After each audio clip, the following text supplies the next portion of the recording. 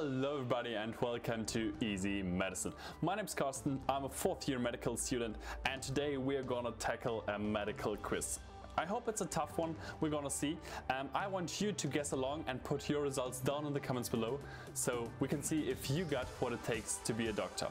Let's get straight into it. So, first question. In order for something to be basic, it must have a pH level of what? Less than 3, 6 or greater than 7. Well, this is very easy. Our pH scale is halved at 7. 7 is a more neutral pH. Our blood has a pH of 7.35 to 7.45. Everything below that, so less than 3 and 6, is acidic, and everything greater is basic. Okay, I think we get the results later, because this is more neutral. Alright, yeah, okay. We get the result later. Let's see. Office workers are prone to carpal tunnel. Where are the carpal bones? Wrist, elbow or shoulder?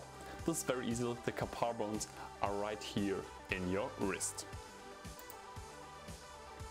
The stapes is the smallest body in your body. Where is it located? Eye, ear, nose or foot? Well, the stapes is included in a complex system that transmits sound waves from the eardrum to the inner ear. So it's in the ear, more correctly in the middle ear. So much for sexual dysfunction. Viagra was originally developed to treat which condition? High blood pressure, narcolepsy or male birth control. I know for a fact that this is high blood pressure. They later refunction it to be for more potency. An EKG measures the heart's electrical activity. What does EKG stand for? Electronic Kelvin graph, electrocardiogram or electronic potassium graph. It's the electrocardiogram. The term comes more from the Greek word where cardio is written with a K and not with a C. Which disease is not hereditary? Parkinson's disease, Giardia, cystic fibrosis or sickle cell anemia? Parkinson's disease is a very nasty disease. It's a neurodegenerative disease. And it's definitely hereditary. Cystic fibrosis also a really nasty disease, affects a lot of young people really bad. And sickle cell anemia is also hereditary. Here your red blood cells are not like donut shaped like they're always called, but they are really in this sickle form. If you get this in a condition where you only get it heterozygotic, so only 1/2 of what it takes to express the full disease, this can actually protect you against malaria. Very interesting.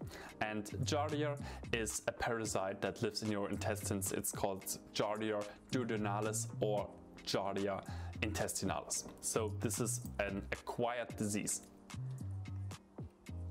Okay, that's already 1/2, I guess, maybe. Let's see. What's the function of the gallbladder? To filter the body's toxins, to hydrate the intestines or to store bile? Well, to filter the body's toxins, we already know that this is the liver, and to hydrate the intestines, there are just a lot of cells that flush out water and reabsorb water to get you all the nutrients that are inside the food. So the gallbladder stores bile, and therefore it is not compulsory. So you can extract the gallbladder and live without it. What is the purple part of the brain? Ooh. Cerebellum, pituitary gland or frontal cortex? So let's go back to the brain. The red part you see here is the frontal cortex. This is something that is very new if you look at evolution, and the frontal cortex is something absolutely groundbreaking for thinking, for creative thinking. And the pituitary gland is right here inside the frontal cortex, right above the chiasma opticum, just a term where the nerves of your eyes cross.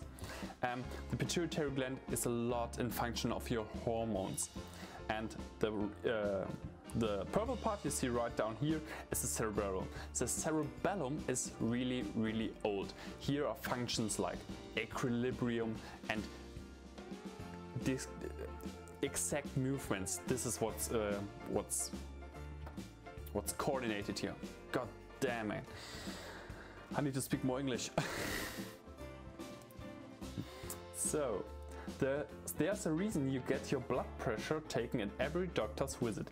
Which is a healthy blood pressure?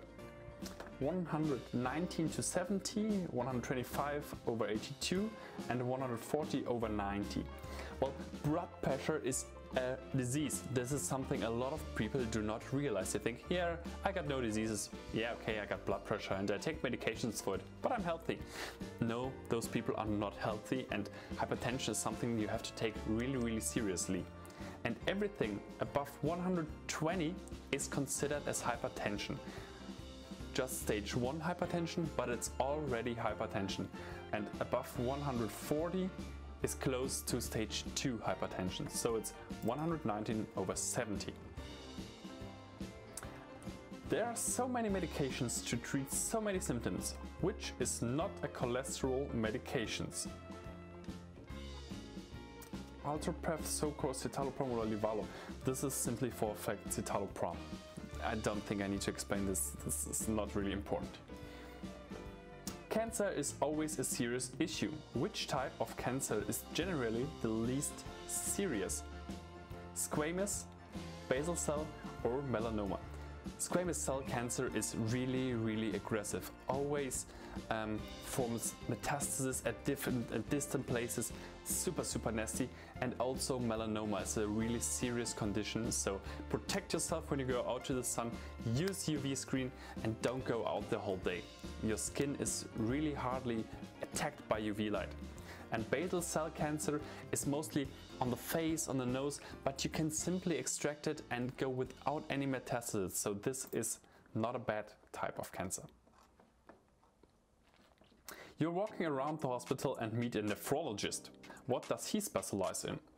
Kidneys, liver, ear, nose and throat. The nephrologist is a doctor for the kidneys. Last question already. How would you rate this quiz? I loved it, it was pretty okay, not great. Nah, let's say it was pretty okay. The questions were not really difficult. Show me my results. Oh, which answer did we not log in?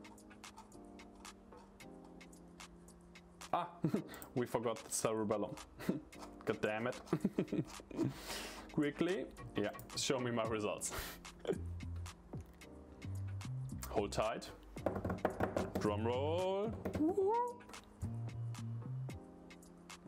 He's a slow wizard. Wow, you must be a med student. You got 12 out of 12 correct. Well, I am a med student, so this is not so surprising. So that's it already. I hope you guys also enjoyed this video. Leave a comment down below how is your score, and of course leave a like if you enjoyed the video and subscribe if you're new. It really helps the channel a lot. Thank you guys for watching, and I will see you in the next one. Bye bye.